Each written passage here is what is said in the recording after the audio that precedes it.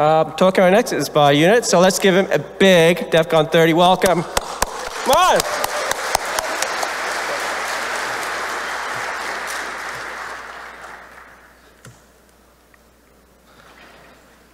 Hello everyone, my name is Cernica, and I will be presenting the anonymization of TOR HTTP hidden services.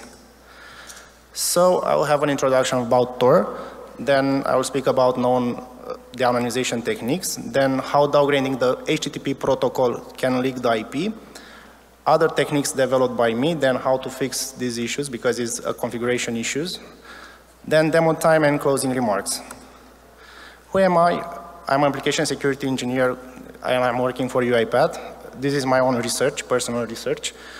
CTF player, PhD student, security researcher, former bug bounty hunter, and former entrepreneur. The onion router, known as TOR, helps you to anonymize on the internet and helps you to reach the darknet where you can find the hidden services and that URL that ends in onion. A hidden service allows users to publish their services and it hides their identity on the internet, on the TOR network and the internet. Configuration, a basic configuration is when you declare a service directory where the TOR configuration files will go, then the service port for the network. Then when you restart the service, you will have a URL like a long URL .onion for your hidden service. Known deanonymization techniques are server status, key certificate. Another deanonymization technique is search for the onion address, or the gzip deflate. This is not a deanonymization. It helps you to make a, I don't know, to make an idea where the server is located, in which country. 5-icon hash, and if you are skilled enough, maybe you can hack the server. So the server status technique implies to it's only on Apache 2 web servers, and when you go to server status, maybe they didn't disable because it's enabled by default on web servers like on the Apache web servers, and maybe on the virtual host you'll find a public IP or a public domain which you can visit and see on the server status of the TOR hidden service. The key certificate implies that you can take parameters like serial number or so on, and you can look for them on Shodan, which indexes information from the internet, including the TLS information like serial number. And maybe you can catch maybe the hidden services use the same TLS certificate on the internet, and you can make a match. You also, okay, it's not a big chance of success, but you can search for the onion address on the internet, and you can search on searching engines like Google, Bing, DuckDuckGo, or Shodan. You deserve a try. The gzip compression, it's about gives you an idea where the server is located, and Jose Carlos found it, and he said that around 10% of the web servers leak the remote date when compressing HTTP responses. The 5-icon is that tiny icon from the URL bar, and it is possible to make a hash of it and then try to search it on Shodan. Maybe some other website is using, and an example for this is the Quantum Ransomware group, which were de-anonymized on TOR because they used the 5-icon on the internet, and Talos found its equivalent on the internet. Or hack the servers with a remote command execution local file, or make a research on the server. Maybe you'll find something that leaks the IP. So downgrading the protocol, how did I find this? Some strange requests were in my access logs, something like get/not found, a long not found, exactly like this. And it ends with HTTP 1.0, the protocol, with a 400 bad requests. And masscan, in the user agent was masscan, and for more information it gives me a website where to go and read more information about this scan.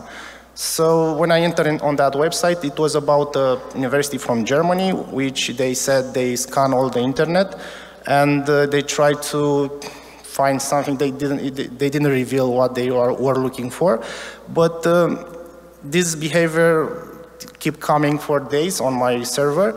Also, I was seeing this behavior on my honeypots, and I was thinking to dump the whole request to see what's going on there, because it's strange to see such request and what they are looking for. So when I dumped their request, the whole request, I was thinking they have an exploit in the header, and the access log doesn't have the parameters in headers in the log file.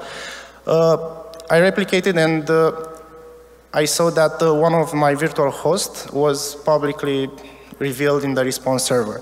And this was I realized that this have a big potential on Tor or even in the internet, because you can find unknown or unpublished domains, virtual domains from an IP. So why this behavior? So it's not a security problem in Apache-based servers like Apache 2, Nginx, or Tomcat. It's all about configuration. The server must choose one of the domains to forward the request. So if you downgrade the protocol to 1.0, you don't need the host header anymore, and you can erase it from your request. So the server will choose the first virtual domain from the configuration file. And in the response, you'll find the IP, or maybe something that doesn't help you, maybe localhost. So the leak is in the trigger exceptions, like 400 bad request, 403 forbidden, or even in 404 not found sometimes. But the best way to leak the IP is in server redirects. You have to trigger a redirect on the server, on something else. And this is working on Nginx, Apache 2, and Tomcat. And it's very easy to trigger a redirect on every server. Now, I just want to show you how the response is when we try to go to /.html. So it's a 403 forbidden. We have that server at my onion domain. It's a big one, and .onion in the end.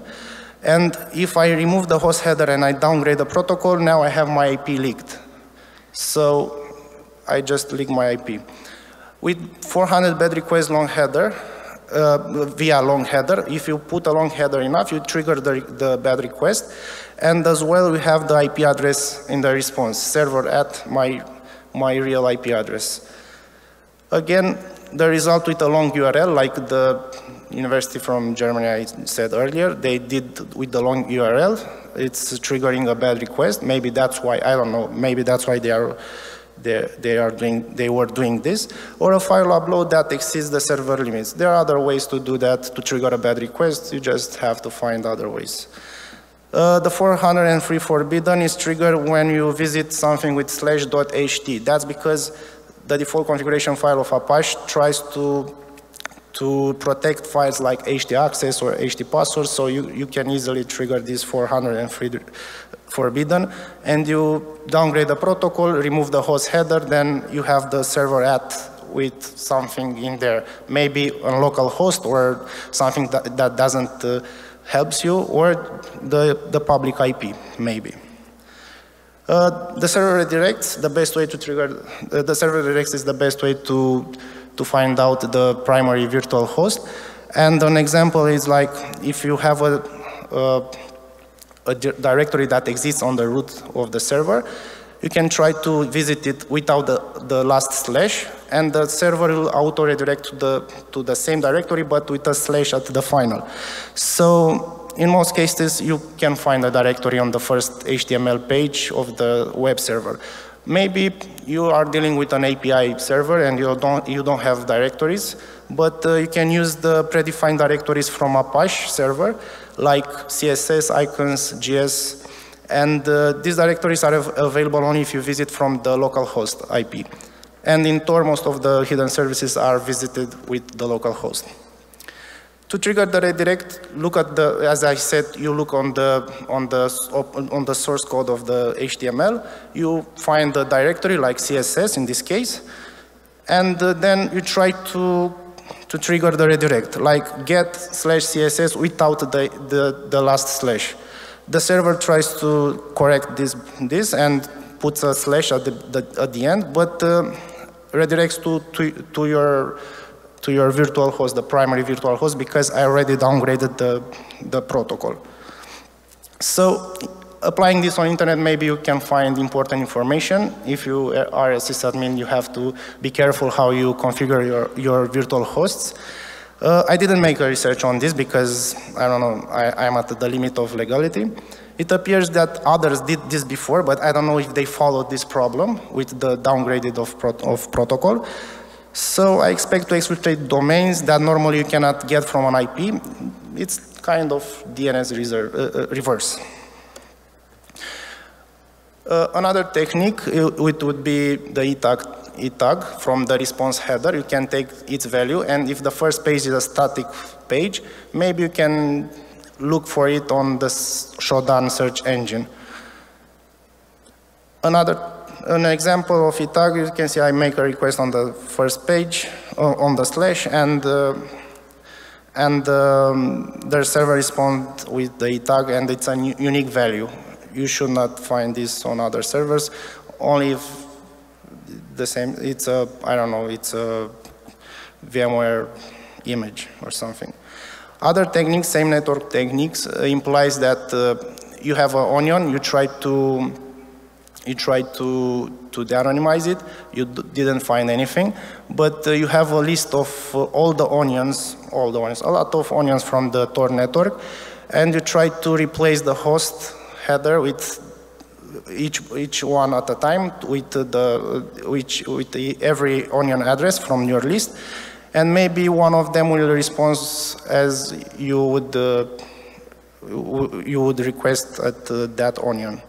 So this implies, this can help you to increase the attack surface. You don't need to attack the first onion, maybe you can try to de-anonymize the second one. So right now I'll put the demo. At the end of the demo, I have something an impressive finding. So right now I'm trying to access an HT anything to see that I can trigger the 403 forbidden, but I have the HTTP 1.1 with the host header of my onion address on Tor. Now if I remove the host header, okay, now I'm showing you that I don't want to make a lot of noise, so I put a .html, not a really big URL like not found, how others did. And if I remove the host header and I downgrade the protocol, you can find a hidden domain on my web server.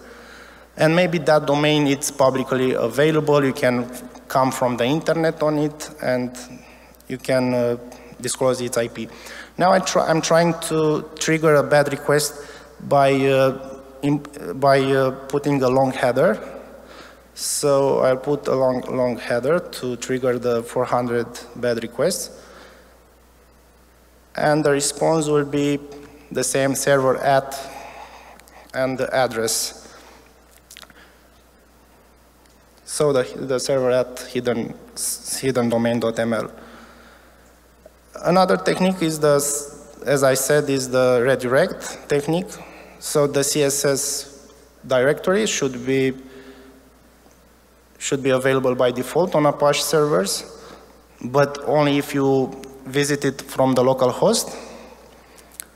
And right now, if I visit with my HTTP 1.1 protocol with a host header, it redirects me to the onion address, so nothing was leaked. If I remove the line and I downgrade the protocol, now in the response again, we have the domain leaked. So hidden domain.ml. Right now, what I can do is I'm going to find out more about this domain. Let's take its IP address, make a who is on it, and maybe it's public from the internet. That's what I'm trying to do right now. And after that, I'm trying to see if this public address is really hosting the Tor hidden service.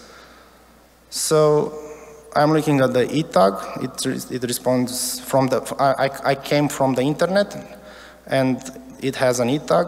If I'm going back to the TOR network in the next few seconds, you'll see that it has the same E tag. And in the end, I will show that the server status will show me that there is the same server for this onion and the IP address I visited.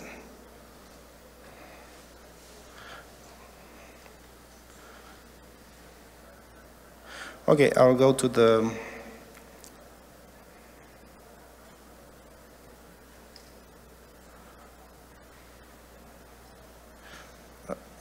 last demo. It's from here.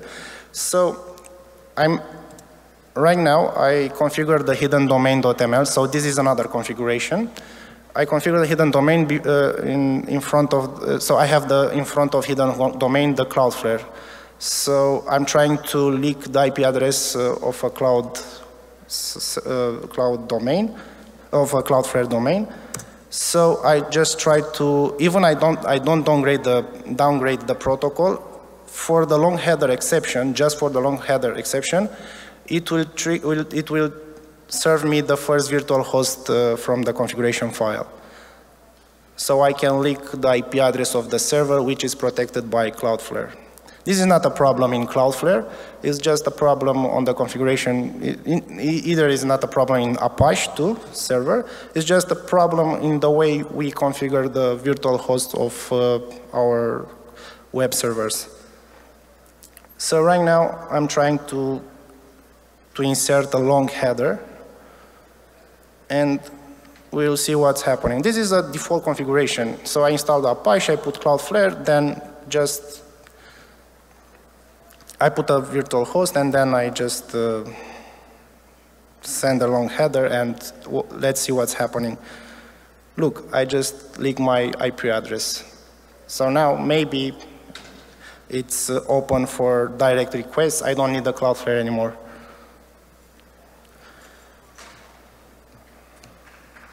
No.